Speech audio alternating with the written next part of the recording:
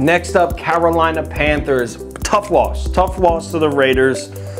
I bet this one and took an L. Teddy, you know what? Let's get into it.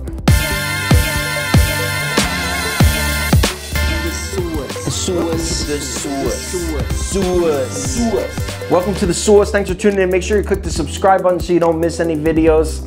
Like I said, Panthers, tough loss to the Raiders.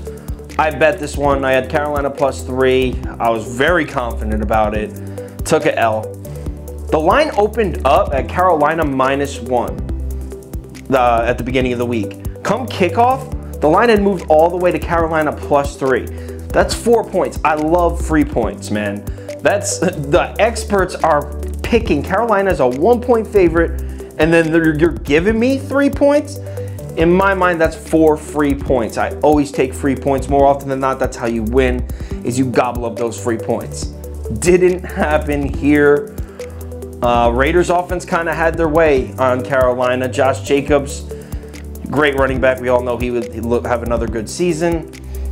Found the end zone. 34 points to the Raiders offense. You can't be doing that. The Raiders offense was horrible at the end of last year. I think in the last 4 games, they didn't even hit 16 points or something. I'm not looking it up. I just remember hearing someone on a podcast about the Raiders offense in the last 4 games of last year was awful. And here they are lighting up the Panthers for 34. That's unacceptable. All that being said, I still like the Panthers as my sleeper team this year. I still like them to win 7 or 8 games. I still like that over on 5.5 wins. Teddy Bridgewater looked okay. Just how I said he was gonna look, just how all of you should have thought he was gonna look, he looked okay. That's what Teddy Bridgewater is. He's an okay quarterback. Did you guys watch the Chargers game? Did you guys watch Tyrod Taylor? That's a bad starting quarterback. That's not what Teddy Bridgewater looks like. Did Teddy Bridgewater miss some throws? Yeah. I almost rifled my phone through the TV at a couple of them. But did you watch Tyrod Taylor? Oh man, why is this man starting in the league? Anyway, this is not a Tyrod Taylor video. This is a Panthers video. Teddy Bridgewater is a good quarterback, an upgrade from last year. Panthers are a better team this year than they were last year. That's a fact, with a better quarterback. That's a fact.